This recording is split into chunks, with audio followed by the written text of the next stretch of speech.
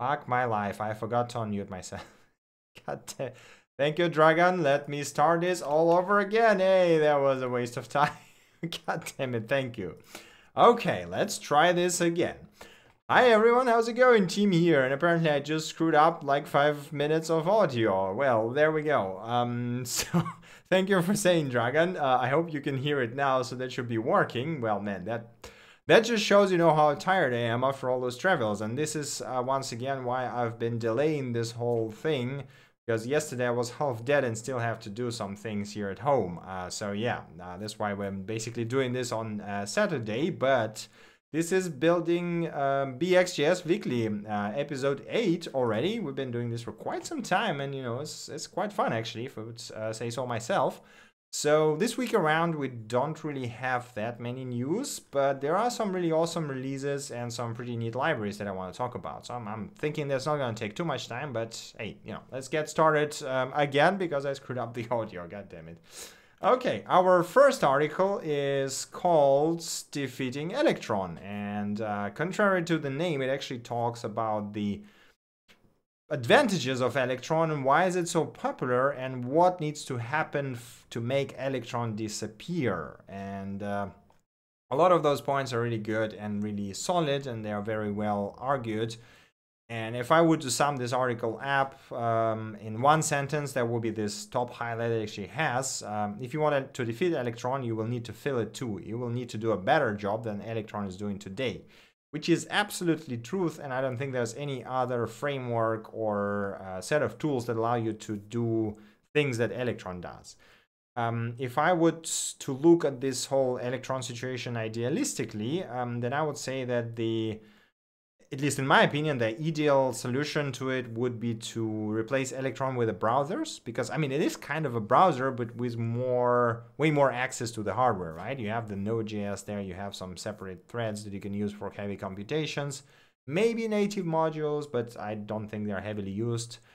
So it would be really cool to see the browsers replace the Electron. And this is kind of what we're moving to, right? Because the browser are now getting all the Bluetooth API, file API, and all that kind of stuff. So maybe that's what, yeah, exactly. Progressive web apps are kind of going that way, but since web standards are pretty, slow area and takes a lot of time to properly develop it, Electron is gonna hang around for some time. So yeah. Definitely, again, if you're interested in Electron, if you hate Electron, read this article, it's really solid.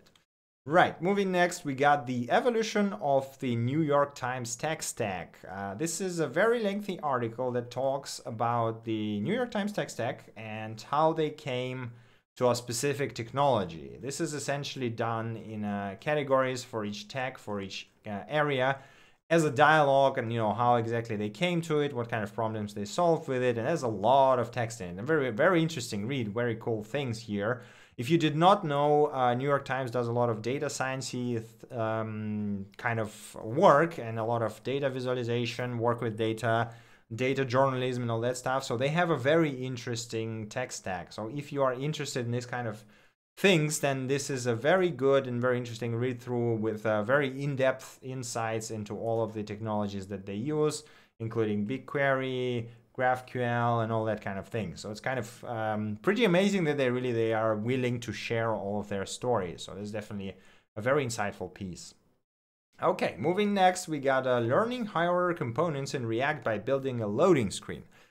If for some reason you are working with React and still don't understand high-order components or want to learn them, maybe you're just starting, there's a pretty great article that explains why high-order components can be very useful and why and how exactly you use them on an example of a simple loading screen, right? So you use a loading screen as a wrapper component, which is something you put above your own component. Where is the example code? Come on, show me.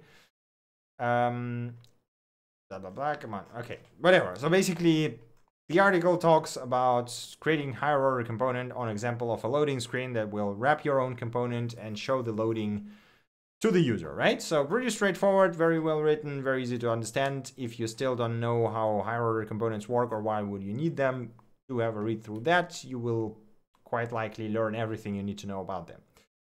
Right, continuing, we got pretty high order component versus render props. I'm not gonna talk about that. I mean, both are viable approaches. I think it just comes down to the use case, you know. Sometimes the one works better than the other. So it's like, you just have to decide for yourself. I don't think one is inherently worse than the other one. So this is my point, essentially. It's like it's just a different tools. Like you cannot really do some things with render props that you can do with, or no, the other way around. You cannot really do some things that you can do with render. No, wait. Oh man, I'm too tired for this. Basically, just look at your use case, decide what works better, and take it. There's no problems with sticking to one of them. It's like, if it works for you, it's fine. So, yeah. All right, let us continue. The next article we got here is writing WebAssembly by hand. It is a pretty large one as well, pretty crazy one, in terms of, you know, I don't really know that many people who want to write assembly by hand, although there are definitely people like that, and there are use cases for that. I used to write assembly myself way back in time when I used to program microcontrollers, but I would not say it was fun. It was an interesting experience for sure, but essentially if you never worked with assembly, like x86 or whatever, and you never written any of it, this is a very good intro into how the WebAssembly works, how it compares to the normal assembly. There is a part, no, it's not here actually, it's another article. Okay, so how exactly it works, how do you write it by hand, how do you work with memory, how do you work with boundaries and all that kind of stuff. So if you are looking to get into WebAssembly, if you for whatever reason need to not just transpile the code from C, Rust, or, you know, TypeScript, whatever, to WebAssembly, but also to optimize it maybe, then this is a really good intro to how the syntax looks, how do you write it, how do you do simple things. So there's like the how to implement game state, and, you know, how do you directly access the memory and stuff like this, which is a really cool. And then in the end, you build the game of life essentially in WebAssembly, which is kind of insane, but hey, it works. So yeah, pretty good article. Do have a look at it. Speaking of WebAssembly, so it has this, because it's not just the, it's not your typical assembly, right? Because it runs within the browser and it is a stack-based virtual machine essentially, right? And it needs to be not just fast, right, because it's assembly, but it also needs to be safe because we are still within the browser. So it has some unique things like dynamic dispatch. So this article goes pretty in-depth on a dynamic dispatch, call indirect, and like object traits. And here we go. Here's the comparison of x64 WebAssembly and disassembly of WebAssembly into normal assembly to actually see what the hell happens under the hood. So once again, if you're interested in assembly and WebAssembly, do have a look at this article. It goes pretty in-depth and very interesting to read. So yeah, do have a look at that. All right, continuing. We got an article from Google guys from Web Fundamentals section. It's called Replace Animated GIFs with Video. And it's a very strong case, so if you're still using GIFs, please don't, because they are enormously large and they take a lot of space. And this article basically shows you how to take a GIF, and you know, in this case, they have like a 14 meg GIF. They take it and convert it to 867K MP4 file, which is like, yeah, that's a 93% reduction. So, and then additionally, with some additional tweaks and features, it's like, yeah, have I tried Blazor? No, I have not tried Blazor with C#. I have actually yet to delve into WebAssembly in general myself because I have not had any fitting use case for it. Basically, all my projects are very straightforward so far, and I don't really need that performance. Okay, yeah, so there's like converting GIF to MP4. There's a case for converting GIF to WebM, which is even smaller than MP4 actually, which is kind of crazy, but I mean, WebM is a pretty good format. And then the examples of HTML, how exactly you replace the image tag with a video tag to make it look like GIF, right? So you just have to add some like disable controls, play inline, auto loop, muted, and so on and so forth. So there you go. Very straightforward, but it's still a very good guideline on how to work with that stuff. So if you're working with GIFs, please consider swapping them for video or maybe GIF-V, which is also a better format. All right. The next thing we have here is the future of native modules in Node.js. So this week we got Node.js 10 released, which I will be talking about slightly later in the releases section. And it came along with a new NRP, which we'll be talking about in just a bit. So before, when you written the native modules for Node, you had to use NAN, which is native abstractions for Node.js, a package made by Webpack, and it's an incredible package. It simplified writing native modules significantly because you basically after using NAN, you could stop worrying about the changing V8 APIs over the versions, which was like a huge pain in the ass essentially. And Net abstracted all of this. It worked pretty well, but basically, it had to be maintained, and it actually made sense to just put it inside of the node. And this is kind of exactly what they did. In Node 10 adds an API as a stable thing, so it's now completely there. It's Node API, so an API is short for it.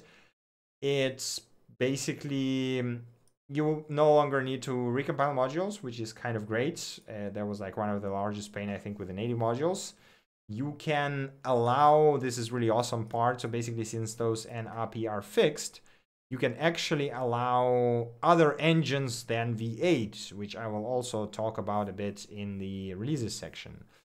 There are 6 modules and nodes, and I will talk about that in the release section too. Let us finish with the native modules. And yes, the most awesome thing is once Electron integrates the latest nodes, and latest V8, we're going to use those modules across Electron as long as there is basically an API compatible, which is freaking amazing. I just love this change. So seems like they are also backporting it to latest, like the LTS versions of 8 and 6, which is great. And we're going to see how that ends up. But, the whole NAPI thing is just incredible. And yeah, it talks a bit about the future, kind of what times, how this is going to work. So it seems like NAPI is the thing that will be supported for a long of time, unless they come up with something better. So yeah, it's definitely a win for a whole Node.js community. All right, continuing, we got article, Advanced Node.js Project Structure Tutorial. I would not call it tutorial. I would call it a very opinionated write-up on how do you structure your Node.js projects, because as I already discussed it at some point, I think that is a very personal thing that you should figure out within your company or within your project, right? But this is a pretty good write-up on how you can structure your projects, web projects specifically, with workers, websites, client-side, models, database, configs, and so on and so forth. Some interesting thoughts here, some pretty solid logic, reasoning, but again, this is highly opinionated, obviously, and not exactly the only right way, so don't take it seriously, but still, if you're still struggling with it, do have a read through, do have a look at the project structure and see how that works for you. Maybe you pick up a few interesting ideas here. All right, continue. Got a pretty short one, actually. It's just a tip. If you did, I was actually surprised to learn on Twitter that some people did not know that. You can actually npm install directories. So say if you have some other project, library or whatever, you can actually npm install a parent folder, right? So in this case, he npm installs helpers into tool1. And this will just a symlink thing and reinstall dependencies, right? Or like link it with the already installed ones. This is very helpful if you are doing that for local development. Obviously, you can't really publish that because that doesn't work, because you have a reference to a file. But for local development, this works amazingly well. So in case you did not know about that little thingy, that is very helpful. Okay, continuing. This article is actually very awesome. It's called Shared Elements Transitions for the Web, and it's a pretty cool write-up about the shared element transitions. So the shared element transitions are the ones that you see, like here, for example, when the two screens have one element that always stays on both of them, right? And typically, like, there are better examples here, like those mobile, what do you call it? The material design, right? So Google is a very, how do you put it in English? Google is very committed to it, right? So everything should be fluid, everything should flow, and those shared elements help this kind of flow, right? And Apple started doing this stuff as well. So you have this kind of very fluid, very nice looking interfaces with cool animations that look, yeah, fluid. I'm repeating myself, but whatever. So this article goes in depth and talks about how do you exactly do that with web. And specifically, I think they're using Preact here. or React, was it? I think it was a React or Preact. I believe it was Preact. But basically, yeah, so they provide the code, they give you examples, and yeah, it is Preact. Okay, and you can actually try and implement it yourself or just use the library that is shown here. And as you can see here, it does those, yeah, shared element transitions that look pretty neat, actually. It's like, it looks pretty well. And, you know, again, progressive web apps and web are getting to that spot where you might not even need anything else but the web browser, which is, in my opinion, just amazing. I'm absolutely loving it. All right, next thing is, I mean, I put it into a news category, but it's like closer to the releases, but I found it just really cool. So, you know, I'll just glance over it basically. Qt added a beta for WebAssembly. So you can now do this WebAssembly technology preview, and you can actually compile Qt to WebAssembly, which is kind of insane, in my opinion. I mean, in the end, it's just C under the hood, you know, but still, like compiling the Qt itself into WebAssembly is pretty insane. So yeah, if you are using Qt or if you are interested in something like this, do have a look. Pretty neat, pretty cool. I'm quite excited to see where it develops and what, you know, what kind of comes out of it. So yes. All right, continuing. We got another article from Mozilla Hacks, guys. It's called Testing Strategies for React and Redux. And, you know, I'm not going to go too much into details here, but essentially, if you still have any problems with figuring out how to test React and Redux combination, do have a look at this one. And it's a very, as usual, you know, from Mozilla Hacks, it's a very in-depth, right through, very, a lots of use cases covered, a lot of information about each step, how you do that with the summary and everything. Additional, you know, points to the Redux add-ons ecosystem and all that stuff. So again, I think Qt was used for BlackBerry OS 10. Yeah, I think BlackBerry OS did some crazy stuff with their latest iteration. They used a lot of things that didn't work out for them, sadly. But yeah, I mean, Qt is a pretty great thing. Like, if you know how to use it, it's definitely one of the best UI frameworks out there. Although, you know, C++ is hard to write in comparison to a higher level languages, obviously. All right, continuing, we got a beginner's guide to Webpack 4 and module bundling. Again, this is more of an introduction. So if you're still struggling with Webpack, if you still don't understand Webpack, or maybe you want to learn it more in depth, then this is a, again, very large write-up on just about everything you need to know about Webpack, starting from using the Webpack itself and ending to, you know, using the loaders, configuring your Babel, Sass, CSS and JS, image loaders, whatever you can imagine, it's all here. Code splitting is also covered, plugins are also covered.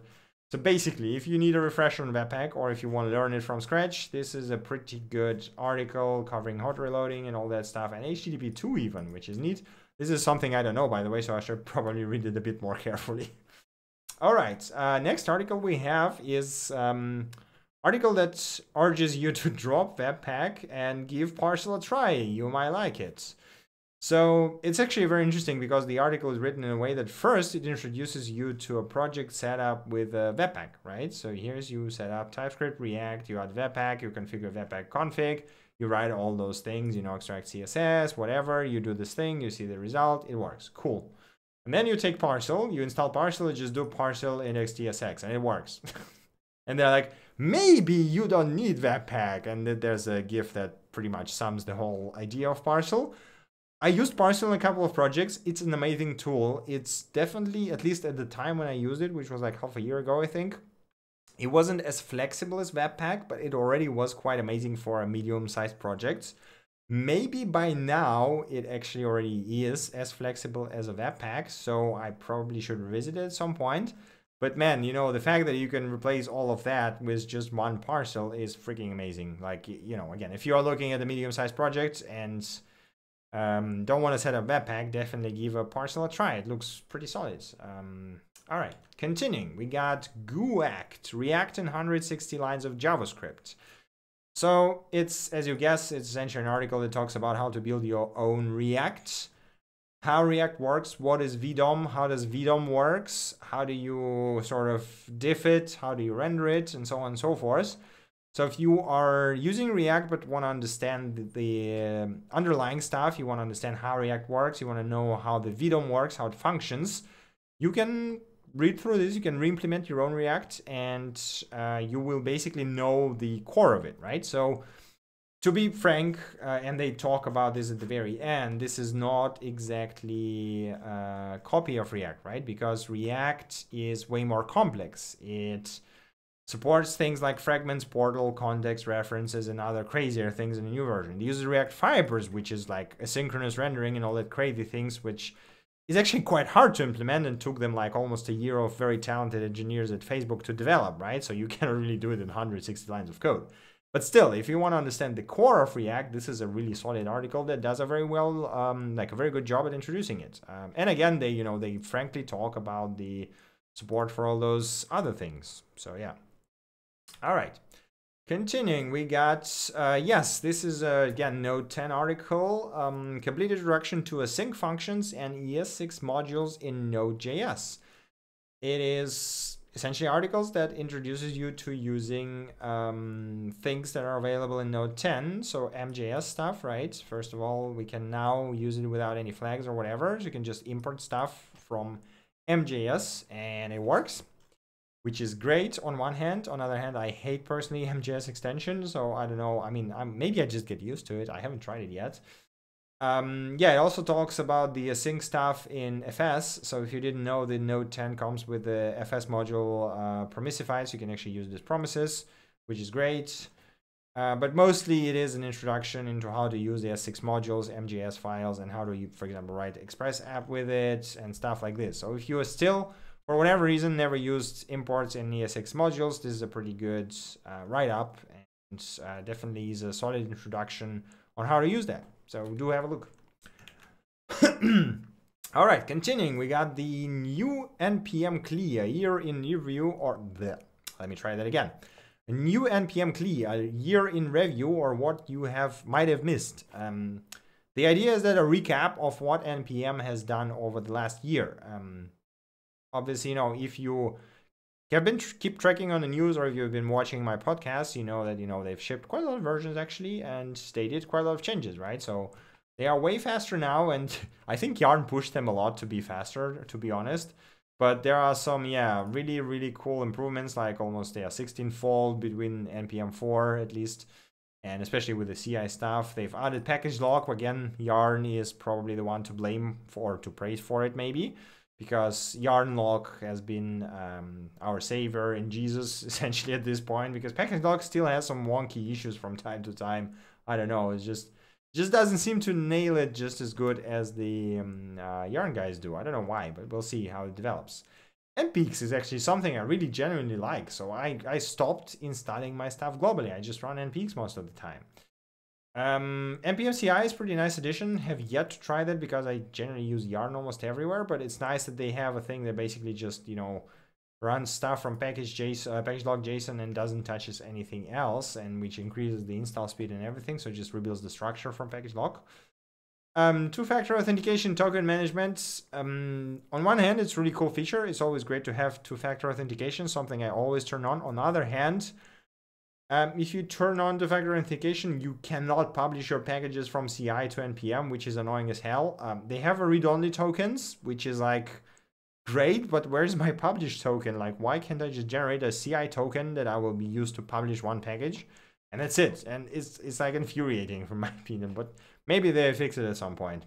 Maybe they already did and I just didn't know about that. So last time I checked, it's like, was a bit annoying. Okay, they got a brand new cache and offline installs. Again, speeding up the whole thing.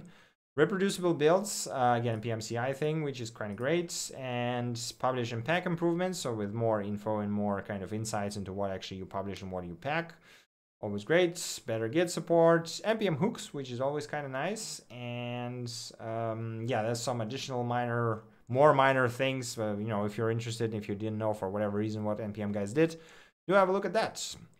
Okay, continuing, we got the releases section, I think. Is it releases? It is a releases section. So our first major release of this week, and this is something I already talked about, is Node.js version 10, which is kind of mind-blowing that we are already at version 10, It is still in sort of early phases, so it's not going to be LTS yet. I believe it's going to become LTS in October. Yeah, it is October. There we go. But it's still really, really awesome to see it. So there's upgrades to OpenSSL, upgrades to V8 to 6.6, which means more speed just because you swapped the version essentially. The NAPI that we already talked about, and a bunch of other really cool things like modernized crypto, for example. Yeah, again, the OpenSSL upgrade and TLS 1.3 spec and all that kind of stuff. Error handling improvements. So the promises, for example, now actually exit, I believe, and you can now use catch without specifying the error as well. So like the what was conditionless catch, I believe it's called. Performance improvements, obviously, V8.6.6 has a really cool, like some really cool optimizations, and I believe some people reported that they basically just by swapping the Node version, they got, I believe on Twitter I saw one of the people posted that their app was handling something like 40,000 requests per second with Node 8, and then once they switched to Node 10, it became like on 10 to 12,000 requests more per second, just because of the node switch. Yeah, 10,000 more, exactly. This was like, I was like, whoa, okay, that is some serious optimizations. But I mean, as I always say, V8 guys just keep amazing me with how they able to improve the performance of exactly the same code, but just by tweaking the engine, essentially. It's insane. Yeah, so you now have improved diagnostics, trace, and postmortem. There's now obviously support for hooks, and that allow you to do some crazy things. npm-6, which is another release we'll talk about, it's still not there, so Node 10 ships with 5.6, but npm-6 is out, so you can actually just upgrade to it. There is FS promises, which is a promisified version of FS functions. It's still experimental for whatever reason, I'm not sure why, but seems to be working pretty fine. And yeah, again, new JavaScript functions because it's a new V8, so there's some bunch of things there. And yeah, it's a great release with a lot of cool things. And really looking forward to using it. And yes, another awesome thing is because we have this NAPI now that allows us to switch engines easily, there is actually now official Node 10 version with Chakra Core as the engine in there. You can just download it from here and use it, which is like freaking amazing in my opinion. It's like, man, what a time to be alive, huh? All right, next release we have is also a major one. We got npm-6, which is coming. So they had this, we at some point were looking at the survey where they talked about the security and everything, and then they acquired the company that did security. And npm-6 has the major highlight is the security built in, so you can run this npm audit thing, which will actually tell you what kind of packages might have vulnerabilities in them, which is really, really awesome. So basically your package manager now allows you to audit your own dependencies and figure out if there's something wrong with them. And it even seems to help you find a safer alternative, which is kind of insane when you think about it. I don't know if any other package managers, like the package manager from other programming languages do that, but it's pretty cool to see that. And there's also, yeah, some like performance improvements, optimizations, webhook management, and all that kind of stuff. So it's more boring than audits actually.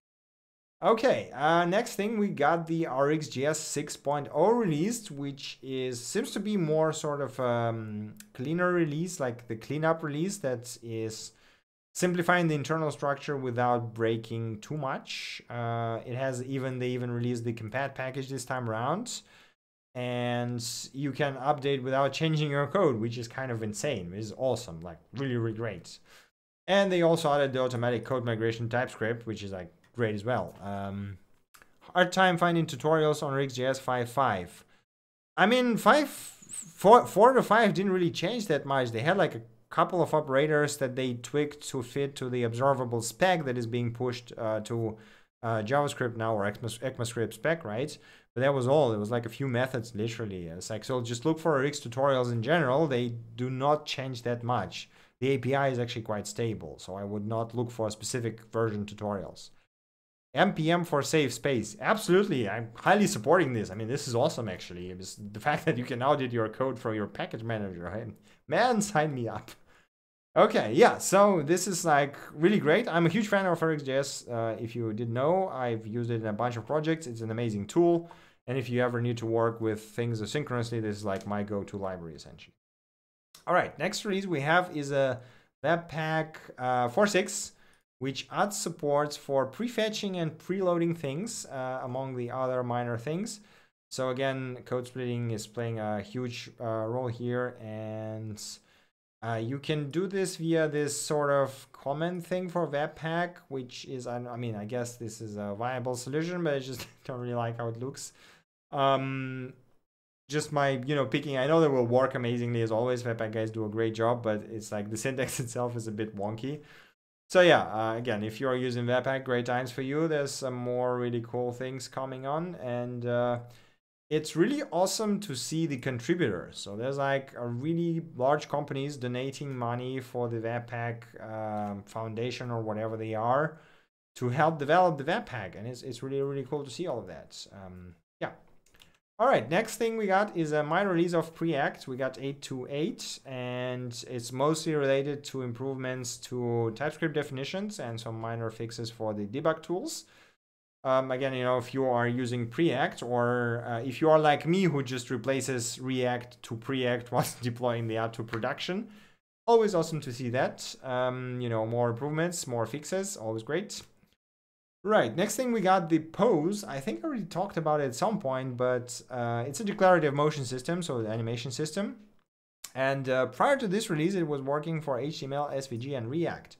Well, they just released it for React Native, which is just mind-blowing. So you can use this code in React Native, which is like just insane. Like, it's awesome. Like, you can do that. This is just great. Like look at that. You can just do that and it will work. And you will see nice animations in React Native. Just think about it for a second. Native views that are animated using a simple JavaScript library. Like, this is just mind-blowing. I think I'm going to use it in my next React Native project. So yeah. Okay, this is the last release we have for today. Now we got the libraries section, or libraries demos and all that other stuff. First thing we have is a mini zone, is zoning using async hooks. So if you are not familiar, there's this zones.js library, which is essentially allows you to create zones. I believe it's a concept from Dart initially, if I remember that. But the idea is, come on, Dart link, can you load faster, please? There we go.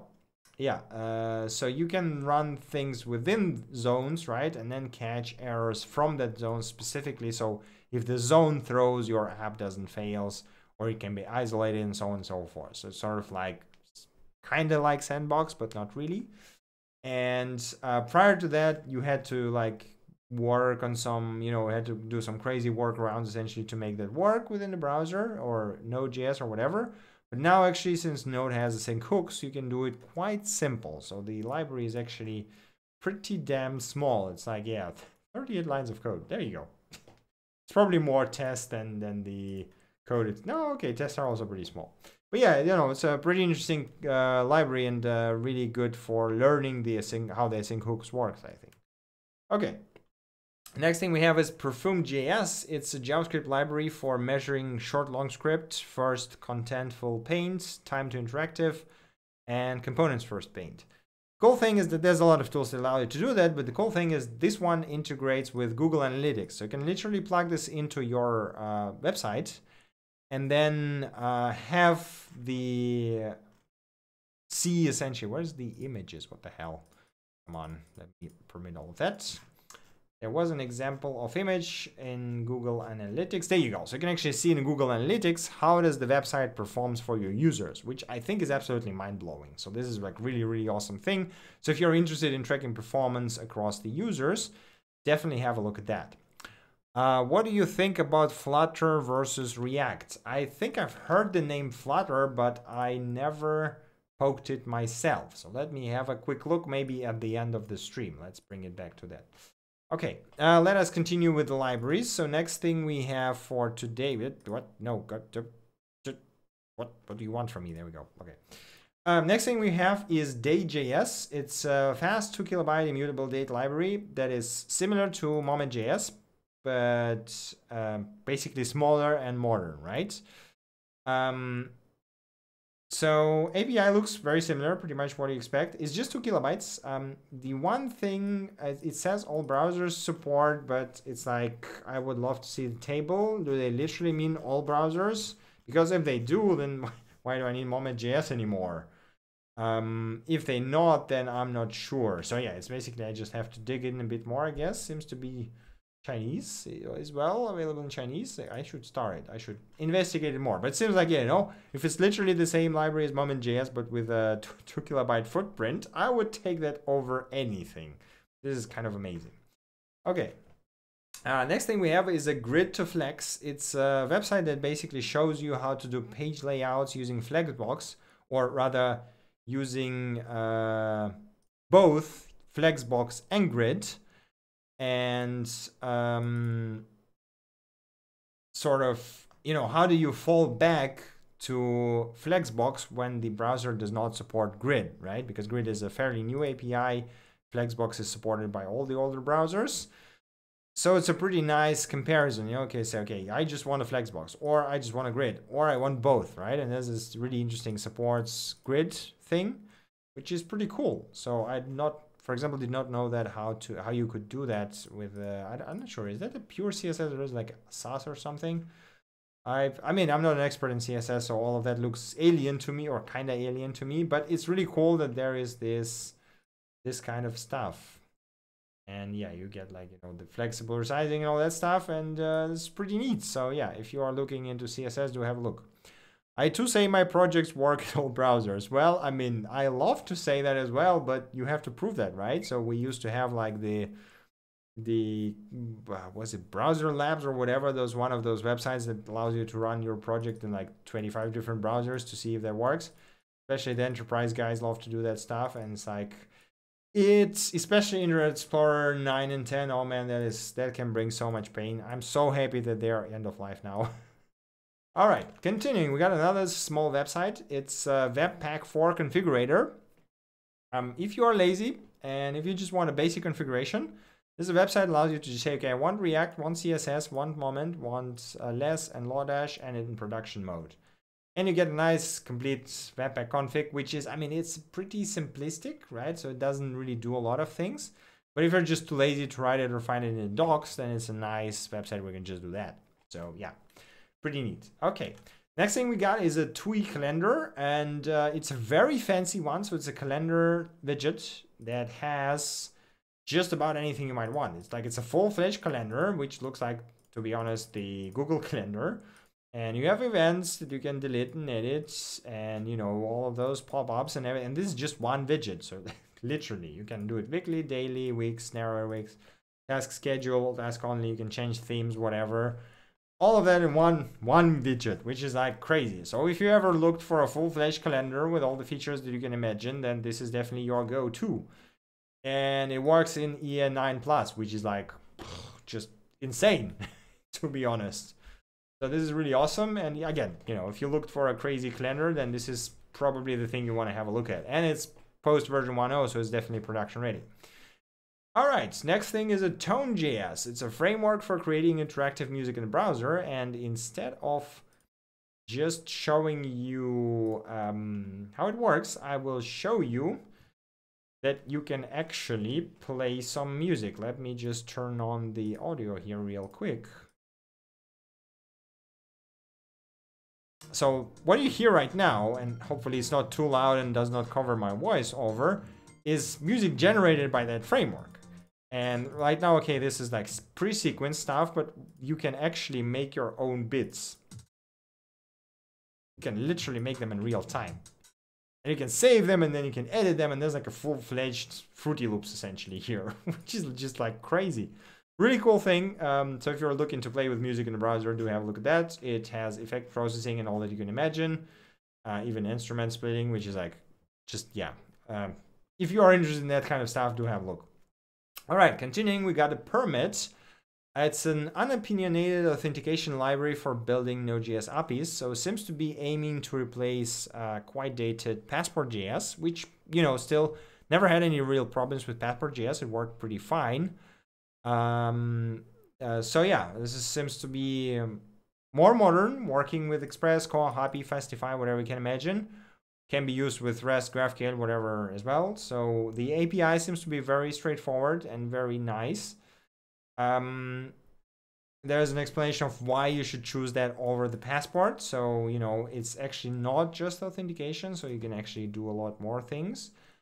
And it is tightly coupled to Express. Oh, it is passport tightly coupled to Express. Okay, I see. Okay, this is the downsides of the passport. They decided to run that way. Okay, but yeah, it seems to be quite nice actually. And they have a pretty decent docs and examples for all the frameworks. So yeah. Now you can do shitty Fruity Loops music not just on your desktop. That's also true. I mean, who doesn't want to do shitty Fruity Loops music on their mobile phones or on the go, right? Okay. Next thing we have is PKI.js. It's a pure JavaScript implementation for working with public key crypto, essentially. Signing encryption certificates, OCSP, TSP requests, and all that kind of stuff, right? So I actually, in Exaframe, I had to implement something like this myself, and I wouldn't say it was nice. So I definitely welcome a library like this. Why did I not start that? I need to start that. So it allows you to parse certificates, create certificates, sign messages, works in browser and in Node.js, which is actually pretty cool, considering the browser is soon getting the web crypto, which is even better. There are some limitations, obviously, because of the web crypto and all that kind of stuff, but definitely excited to see the crypto field in JavaScript developing further, because it is, I mean, it's kind of okay right now, but I definitely would want to see more support for, you know, more widespread techniques that are considered to be normal in like Python or Golang, for example. Yeah, so definitely cool one. Do have a look at it. Right, next we have the emittery, which is a simple and modern async event emitter. Again, Sindre Soros, Mr. Sindre, delivering us a lot of awesome open source software just about every time. As usual, 200 bytes minified in gzipped, very small, very tiny, very cool. API is super simple. You literally create new emitter on and then you emit. That's literally it. But if you are looking for a nice wrapper around the defaults, event emitter and Node, which is kind of a bit of a pain in the ass to use, to be honest, this is like probably is going to be my go-to package. So yeah. Okay, then have a look at the Flutter before we wrap this up. If you guys have any other links or things that you think I missed over the last week, or you just want to discuss, feel free to throw them in the chat right now. If you have any questions, do throw them in the chat as well. We can talk about that stuff. So meanwhile, let me have the Flutter. So Flutter is a Google's mobile app SDK for crafting high-quality native interfaces on iOS and Android in record time. I always like those kind of statements. It's like record time. What does it mean? That doesn't really mean anything, right? Like what is record time? There's no records in this space, so it's a bit weird. Flutter works with existing code, is used by developers and organizations around the world, and is free and open source. Okay, get started, faster development. That looks like React. Okay, that literally looks like React. Every library is now blazing. Yep, exactly. Every library is now blazing. Yeah, so this seems to be Dart, and that looks like React. So I don't know. I'm not sure. It looks pretty. The UI looks pretty. That looks nice. That is like, I know that they've like formed Dart to be a better JavaScript, but to be honest, that doesn't look that different from the modern JavaScript. So I don't know if I see any like real advantages here. 16 hours could be a record time. I mean, man, come on. I did a live stream where I put up a finished React Native app in like 1.5 hours. So 16 hours is not a record time. Come on. Okay, unified app development, building, optimizing, deploying. Okay, so they have the integrated distribution there as well. But I mean, React Native has all of that as well. So I don't know.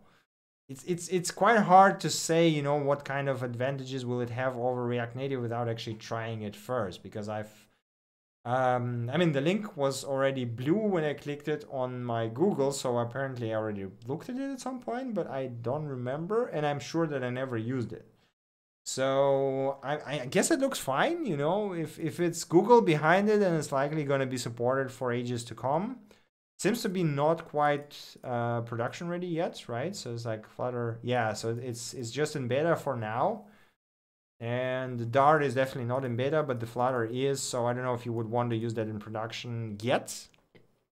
And but yeah, you know, it looks nice. It's like, yeah, Dart seems to be a pretty decent language. The React-ish style seems to be quite good, and like, okay, I guess, you know, if that's the stuff that you want to stick with for your next project, then sure, go ahead and try it.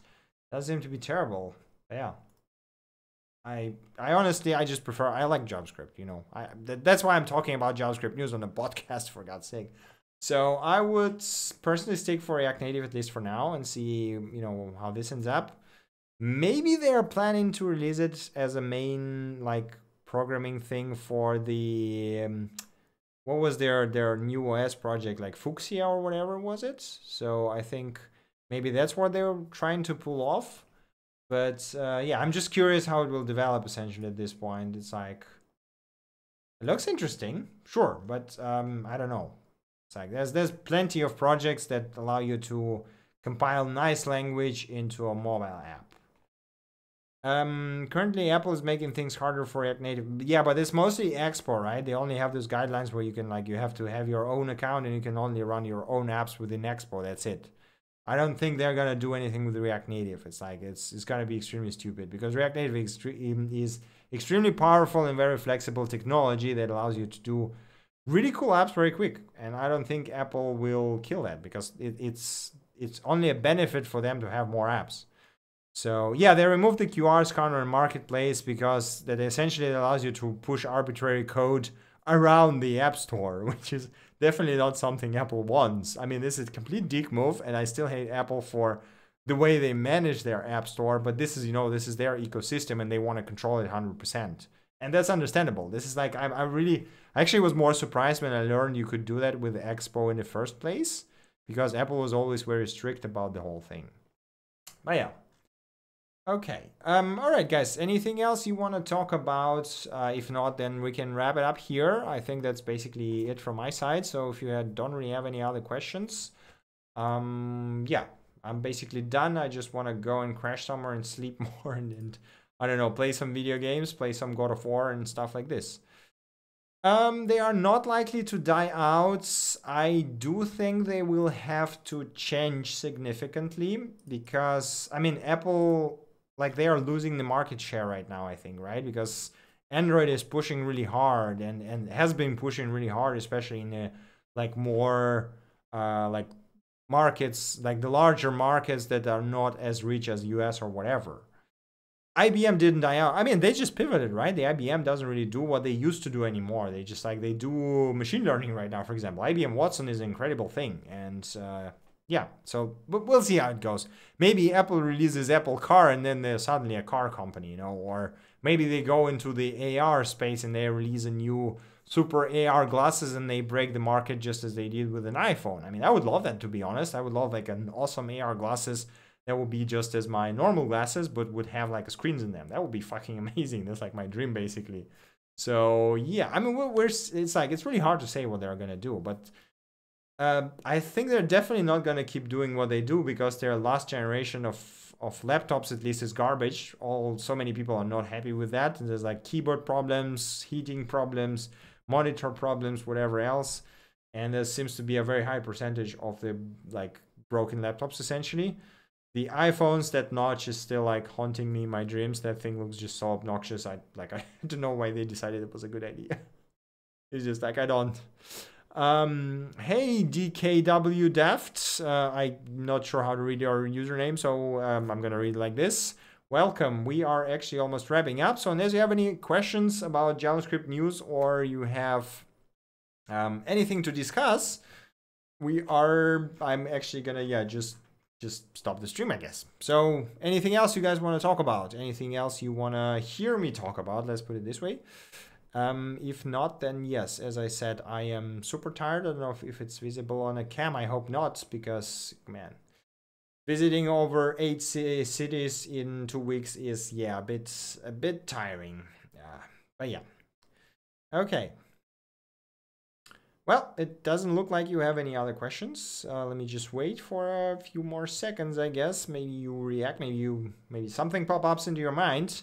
Go get some sleep. Yes, I do need some sleep, but I also want to play some God of War, you know? I need to Arduino.js. What about Arduino.js? I know that they have a JS SDK, right? It was like, yeah, Journey 5 was the thing. It was the platform that is actually quite, they raised quite some money to make it happen. Seems to be quite good, actually. So it's absolutely viable. IoT using JavaScript seems to be working pretty well, actually. At least not for the, like, you know, the super computational stuff. So if you want to do heavy computations, you'll probably still need to fall back into the C lands and do native modules or whatever. But if you just want to control IoT devices using JavaScript, that seems to be working pretty well. So do you have any specific questions, or what do you want to talk about? How to program, or, you know, Uno, JavaScript robotics. I think even Samsung invested in the IoT like SDK using JavaScript at some point, wasn't it? Like Samsung IoT JS. Oh yeah, they even have this IoT.js thing. There you go. I mean, come on. JavaScript is literally everywhere right now. It's like, I keep thinking that bet on JavaScript is the correct thing. No, but that's the thing. You want make the robots slower, right? It's like, it's just the use case based thing. So like if you want to do, I don't know, face recognition or whatever, you won't do it in JavaScript, especially in an IoT device, because you're very limited with the resources. You would write a C module and then plug it into Node and then just call it from Node.js. There's very tiny overhead. You will still have your nice Node API, and you will be able to use your like CPU or GPU heavy logic, which is, it works. It's a proven thing. It works pretty well. I have idea for a stream, TypeScript and WebAssembly for a super fast to do. Why? Why would you want a super fast to do app? And also, what would you put into WebAssembly code? Like storing and deleting to do tasks just to make it super fast? I'm not a good programmer for C. Would you recommend me to do? I'm not a C guy as well, so sorry, can't really recommend you many like things here. But I'm actually, is there any good books? C programming books. There was I remember reading something about C when I was in university, which was considered like to be one of the best books on it. Hell, if I remember, what was it? Wasn't it the practical C maybe? I think it was the practical C programming, yeah. Yeah, it was it. Definitely, 1991. There we go. I mean, it's good to know more than one language. Like, learning JS is great, but don't box yourself into one language. It's always great to expand your knowledge and go into other languages, even if you no longer write them after learning them, you know? It will still give you a very cool insight into how things work, right? So it's in my opinion, it's important to actually take it out of you get out of your comfort zone and go learn something different. Aurelian, their covers are, yeah, I don't even ask. It's like, but yeah, this is the book that I read in university when I was learning C, and I remember it was really, really good. So if you're interested, then this is probably the only thing I can recommend, to be honest. There's probably better things by now, but yeah, there's like, look up at Quora, I guess. It's like, what do they recommend here? C programming language. Is that like by okay, no, the Strauss-Drup programming C and ANSI. Let us see. I'm probably not the right guy to ask about C. JavaScript is not like Java, and Oracle hates everyone for using JavaScript name because everyone thinks it's like Java. JavaScript is closer to Python or Ruby if I would compare it to something. So it's a scripting language. It does not compiles, but it is very flexible and allows you to do some really cool things. I mean, there's this, wait a second, I know Babel has really cool examples of how the JavaScript looks. So here's a pretty good examples of how JavaScript looks. This, for example, the classes, objects, string templates. I mean, yeah, like if you know Python or Ruby, then this is like the JavaScript is moving very much into that direction. Yeah. Babel.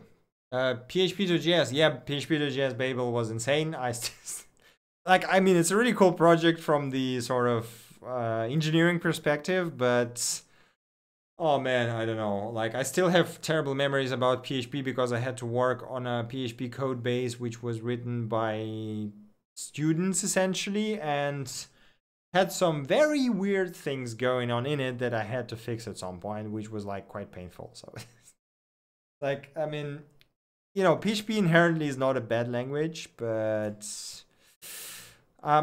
I also use Babel stage 0, but I actually use it in production as well. Even though, you know, at stage 0, the only thing that you actually risk is the syntax changing at some point, right? But the interesting thing is that the proposals are typically so good that even at stage 0, they still don't change the syntax significantly. I think one of the few things that was like, that is still undecided on syntax is the class decorator proposal. I think this is the only thing that is still like kind of not working out, because everything else still stays the same from stage 0. So the bind syntax was also something that was dropped, I believe, completely. Yes, 6 binds. Did they drop the proposals? I'm now very curious. So there's an arrow functions and there's the bind proposal. I don't know. Yeah, bind operator. Is it still active? Because hell, if I've heard about it, hell, I know when. Pipeline operator is fucking awesome. Like, I can't wait for the new Babel because I just want to use a pipeline operator. I'm a huge fan of functional programming, and man, that thing is just like, ooh, man. Things are not looking good for observables, really. Oh, okay, that's disappointing. I mean, on the other hand, I still have my RxJS, so I don't really need them in the core. It would be nice, but yeah. What is the stage of that? Where's this? Is there a stage? No, there's no stage. Okay, that's interesting. Issues. Can we have simple object method binding syntax? Is this proposal dead? That's a good question. 44 has active discussion. Mostly proposal is near dead. Okay. Okay, yeah, so there's basically something happening to this proposal. This binding all together. Okay, yeah, but yeah, there's some proposals that basically didn't work out. And yeah, the optional operator is also amazing. That is definitely something I'm looking for. I'm like, the C# has this, the optional chaining, and I absolutely loved it. I was like, writing code in JS without it is always a huge pain. So yes, okay, wait, my observable proposal. There we go, proposal observable. Last update happened October 16, 2017. Yeah, that was quite a long time ago. So why is it stale? That's interesting, because I thought there's like, I mean, we have already implementation references here, and there was someone championing it. So I'm kind of curious what happens. Proposal rename unsubscribe, minor spec editor issues 27, 3 days ago. Okay, this seems to be quite recent. You're not really stopping it, blah blah blah, open close. Okay.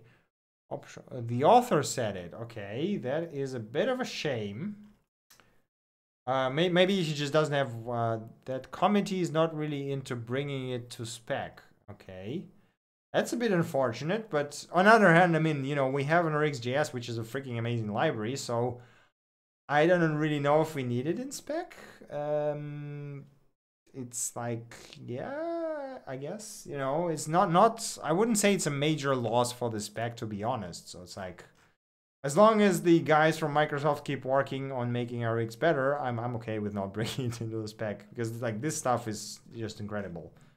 I'm not even sure if I would like, aside from the obvious optimizations from the engine side, so the V8 guys and, you know, Chakra guys and all the engine teams would work on optimizing the observables internally, but now they just work on optimizing the general JavaScript, and you will just get general optimization. So I guess that's fine. That's like the only downside I personally can see. Maybe I'm just missing something, but I don't really think that's a huge problem. I would be very sad if they drop pipeline or optional chaining operators, but that actually doesn't seem to be the case. DC39, so we can have a look. We probably have yeah, so there's like 3 proposals that I'm super excited about. That is the pipeline, that is the pattern matching, and that is the optional chaining, which I don't see. Where is it?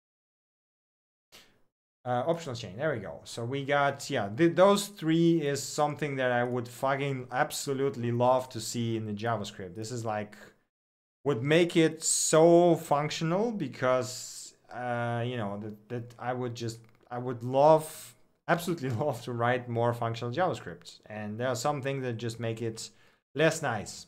And yeah. So what is stage 1 already? So this is definitely not getting dropped. Pipeline operator, is there a stage? Latest presentation. Stage 1, cool. Okay, and we got pattern matching, which is still a stage 0, but it's been significantly reworked quite recently. So maybe we'll see it moving to stage 1 as well. Match operator is stage yeah, stage 0, yeah. So but you know, it has a significant rework just recently. I think I covered it 2 episodes ago or something. But I mean, this stuff is just awesome. This is like, you know, I mean, we already have destruction, right? This is essentially matching destruction with an output, which is like, please don't remind me that I need to sleep. I'm love talking about JavaScript. I know that I just need to go and just, you know, be a potato, couch potato, and do nothing, but I still can't stop talking about JavaScript. Okay, all right. You know what? I'm just gonna follow the advice from HSRU and go to sleep. For that is way too much, by the way. So I'm not gonna sleep that much. Do I dream of JavaScript? I do not really dream of JavaScript. I sometimes, very rarely, I dream about the projects that I'm really excited about. Like I've actually dreamt about the BxJS Weekly at some point because I did this stream where I was just like talking and doing news, and then some people was like, let's do the news podcast. And I was so excited that I was like, okay, I've actually dreamt how I did the podcast. That was a very weird experience. That is 8 hours in milliseconds. Okay, that makes sense. I would not know how much is 8 hours in milliseconds, but thank you for enlightening me. Okay, right. Okay, that's I think a good point to stop. 8 hours of sleep sounds like a good thing. Traveling tomorrow again, by the way, so yeah, I'm probably gonna die at some point of this program, but right. Well, thank you very much, guys, for watching this thing. Thank you very much for staying with me through the end. Thank you very much for your questions and for your discussion points. That was really interesting to talk about all of that. Again, if you have any cool news that you think I might have missed, that you think I should cover, feel free to send them over my way in Twitch, in YouTube, and Discord, or whatever. If you die, can I have your channel? Okay, sure, I can make a wheel and send it to you. That's not, but you will have to do all of that yourself. You understand that, right? It looks easy, but then you start doing it when you're tired and you're like, oh my god, I just no. But yeah, okay. Jokes aside, if you find any cool news, send it my way. Discord, YouTube, Twitter, Twitch, whatever you like. I will be more than happy to cover your news, or even if you make any projects or whatever, your libraries, your cool releases, send them over my way. Would be happy to show it off here as well. So thank you guys for watching. Have an awesome rest of the weekend, or I guess rest of the Sunday at this point, and I see you next week. Bye.